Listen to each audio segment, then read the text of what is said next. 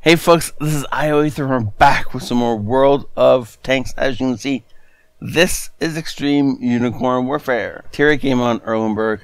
This is the Tier 8 Polish heavy tank, the 53 TP. Decent angles on it, weak overall armor, but if you can get them to shoot your turret or other places that are nice and round, you're likely to start bouncing things.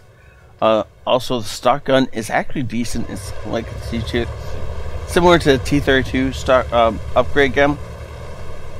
Top Gun, of course, doing better stuff than that. Ooh. Anyways, so he's running consumables. Spread with smack, which I'm pretty sure is like a fish byproduct thing. Somebody's gonna tell me I'm wrong, but anyways, I'm gonna pause this game right here before we actually get into it, because this is an assault. It should go really quick and painless, but before that I need to back this up a little bit. Extreme has been hounding me to play this game, and so I've been looking at it for a while, and so it should be a really good one. And now that I've teased that, I need to go tease something else. Right now, when you're watching this, I should be playing Anthem over on Twitch. Assuming you're watching this about the same time it comes out. Anyway, I got my hands on demo copy thanks to one of my awesome patrons. If you want to go and give all my patrons hype, do so. If the specific patron who got his hands on this for me wants to give himself a shout out, he can in the comments, but I don't know if he wants the attention or not. And yeah, so I'm going to be streaming this. There's going to be clips going up on YouTube later on. Some of the funniest, some of the worst, some of the awesomest times and stuff. If you're into the game Anthem, you want to see what's going on with it. You want to see what it actually is, because so far it's just seeing like little snippets, and there hasn't been any actual really solid gameplay up until today. So I'm really hyped about it, and I'm going to be playing it most of the day today, and as much as I possibly can tomorrow, and then the demo ends after that. So I got to get all my playtime in now, and we'll go from there. And so yeah, if you're as excited about that as I am, please come join me over on Twitch. Ooh, an IS-6 just wandering through the countryside. Okay, I mean, it's why? If you're in a medium tank or a light tank, I mean, I get cutting that corner right there, because you're fast enough, you can get out in front of the enemies, you're probably gonna make it. But doing that in a heavy tank, you ain't gonna make it. I like this position. He's effectively hulled down. Unfortunately, it's great for artillery being able to hit him, but he's effectively hulled down with only his gun sticking at the window. He's decided this is not the place for him to be, and the fact that it's screwed over. I'm sorry for any yawning and stuff that happens, because of the fact that I have the day off and I want to be streaming Anthem all day. I have gotten up super early in the morning, and as the only time I'm going to have to record. And so there might be some yawning because I haven't had my morning coffee yet. I haven't actually had breakfast yet. It's just how determined I am, and how much I feel I need to record for you guys. And now that it occurs to me I haven't had breakfast, I'm suddenly hungry. Things that happen. So he's harassing this poor T-29, who's for some reason continually showing us his hull. I mean, the T-29 is a tank that can be completely hauled down on a slope like that, but he just keeps coming up far enough that we can see his hull. So of course we're going to shoot it. Why wouldn't we? Why is there a T-29 showing us this hull? I assume he wants to die. Seems like a Churchill 7 pushing up on us. This is a tier 8 tank that you know is formidable. Why would you push up on it in that thing? I mean, maybe he wanted to go back to the barrage early. I don't think so, somehow. I mean, if he wanted to go back to the barrage early, he'd be driving an OI and pushing up the mill. Oh! See that target target him. He was gonna shoot for the tracks, realized there's no point. Even if I go through it, I'm just gonna whatever, right? Whereas he has a great side shot through the flattened armor of that that turret there. Oh, beautiful shot. And then so he picks up the Burt for nothing, because Burt is really far up. I don't know why he's this far up. I understand that has short range, and he has to be a little bit farther forward in order to make good on that range. However, with T29, have you not learned your lessons? Apparently not. Apparently he needs to learn them one more time. Anyway, so I mean, there's so many of our tanks that are up far enough that the Burt didn't need to be there. He could have been back here, perfectly safe and sound, and still raining shells down on all these guys. But no, he had to push forward down the heavy tank path and then get himself shot. I mean, we're okay with that, because really, why wouldn't we be? A kill's a kill is a kill, especially when you're taking a Burt out of the game. Burt is not someone you want in the game for more than 30 to 40 seconds. And even then, only until you can shoot them. You don't want them shooting you. Because the worst thing about them is when they blow your tracks off, and then they blow your tracks off again, and then they blow your tracks off again, and then they blow your engine out, and you're just like, I don't like you. Right?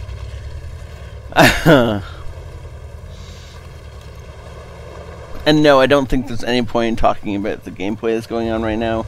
It's just a slaughtering a bunch of tier 6s that have no way to defend themselves. And Extreme has got to be having a ton of fun right now. I would be just like overcommitting myself and just like running in places I shouldn't be, and just, I mean, that's the thing about having tier 8s in in a battle like this, is they can pretty much do what they want to do. Now, he's trying to tell our scout where the artillery is.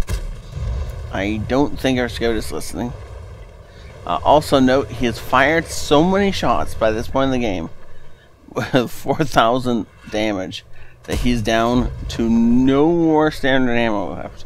He's got 2 HE rounds, but those are not really anything to talk about. Okay. Oh! The first real miss of the game. I'm not certain if he missed a shot before that, but that flew just high and wide. Oh lord. I mean, that guy must have got a haircut from that shell passing so close to him. But I love how he doesn't swing the tank around, he just swings the gun around to point at the arrow. Because of the fact that he's got gold loaded at this point in time, because he doesn't have anything else to fire, and because however this gun is high anyway, at 122 millimeters, he can just punch through even the front of that ARL turret. But he's really more worried about killing this IS-6, which obviously he ought to be. Because apparently the rest of the team can't bring down one lone ARL anyway, so let's go and finish off the IS-6, which is the important kill. Grab our Radley Walters and then walk across this bridge as if nothing's going to stop us. And we'll go find that ARL and we'll punish him for the rest of the team, because apparently they can't find him. They can't find him because he ran away. Interesting. I mean, it makes sense, but there's not much you can do with 30 health, right? Now, the Ferdinand is going to be a bit more of an issue, but not if he doesn't aim. Oh, as we bounce off the Freddy, he bounces off us. Freddy's going to push up a little more. Freddy actually finds some nice hold down cover behind the ARL, and that's going to make this next few shots a little trickier. So you see the reticle says it's green. Look, somebody has finally hunted down the artillery. And we no longer have backup. But we know the Freddy is fired, so using the mobility of this tank, which has actually decent mobility, we can actually get around behind the poor Freddy. We're going to let the P-43 fire one more time. We're going to let the P-43 is not going to take... Oh, Look at that. Come on, P43, take the shot. No, fine. Now the P43 is going to take the kill. P4. Thank you. I guess. Okay, so Pool's medal's on the line. We know the last time the E8 was spotted was down here. Okay. We know that our team is, as far as being willing to pull the trigger, we are 1 kill away from Pool's medal. We have 6 rounds left. And we have a decently fast tank. Okay. Hands up. Who thinks he can do it? Let's see if he can do it. We're going to fast forward this a little bit because it could be some time. Now, we have 40 seconds to get this done because the rest... We have 1 minute and 30 seconds to get this done because this is assault. And if the 8 survives... Oh, well, that's probably going to be in the end of that. I expect the Roomba to pick up the spare any second now. And this will be one game that's just unfortunately disappointing because there's no way we get to the 8 before the Roomba kills him. So the P43, all he had to do was shoot the Freddy once in the side, which was more than enough time for him to do. And this would have been a Fool's Medal game. But no, the P43 wanted his first kill, which I can't fault him for.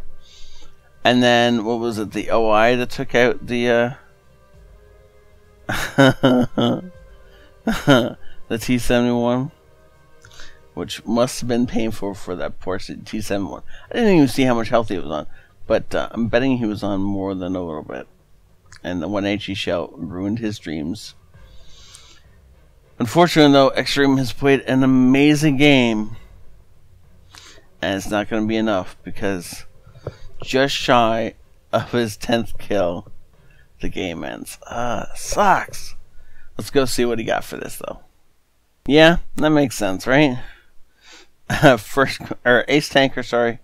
Bruiser, Fire for Effect, Shell Proof, 8 Bonds, Radley Walters, Steel Wall, High Caliber, and Top Gun. Wow. Actually, I didn't realize when I was setting this up, there's more tanks down here. So he got shot up by the M4. Wasn't this ROI? Was that T71 close enough to us? When he died, that the splash damage from the OI impacted us? I wasn't paying attention to that. Wow. I mean, interesting if it was, but wow, right? Look at this. This makes me want to cry.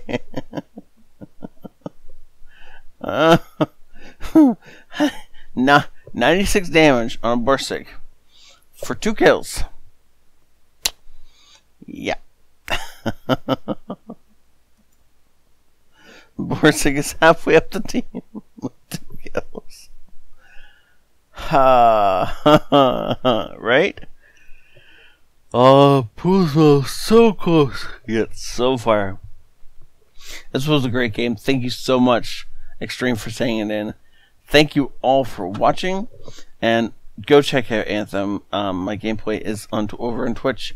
Link in the description if you want to go check that out. Also, over on Twitch, because I haven't advertised it here, there's a link for my new Teespring campaigns. If you want to actually get your hands on one of these shirts, you can. 50% of the proceeds go to Extra Life charity. And one last thing to note is, I know there was something. What was it? No, can't be that important, right? So, yeah, thank you all for watching. Have a great day. This is ioEther out.